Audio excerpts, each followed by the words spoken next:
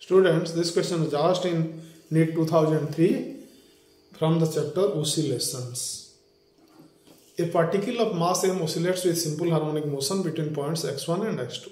The equilibrium position being O. Its potential energy is plotted. It will be how much? Okay, student.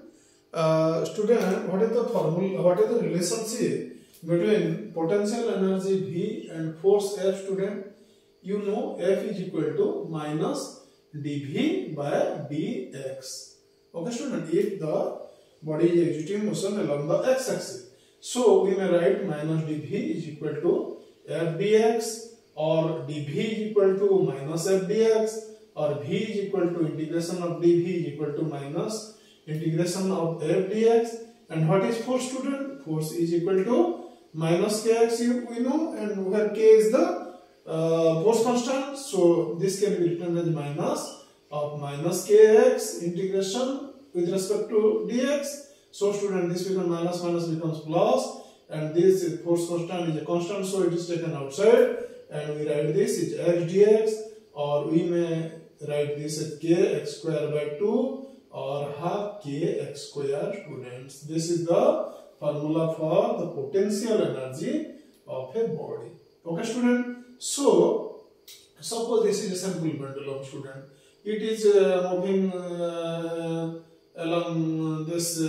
This is the angular displacement, and these are the extreme positions, and this is executing simple harmonic motion in this way, student.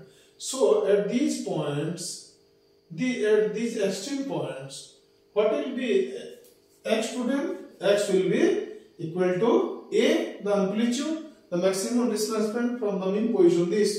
This displacement is called, student, this is A, the maximum amplitude, A minus A. So in both the cases, the square will be the maximum and the potential energy will be, students, maximum in the two extreme positions. Okay, student. And what about the potential energy here?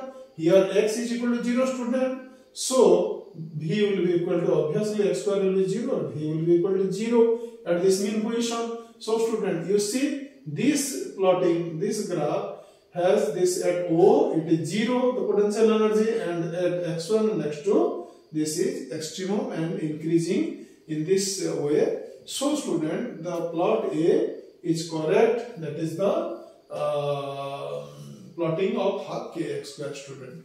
So option A is correct for this question.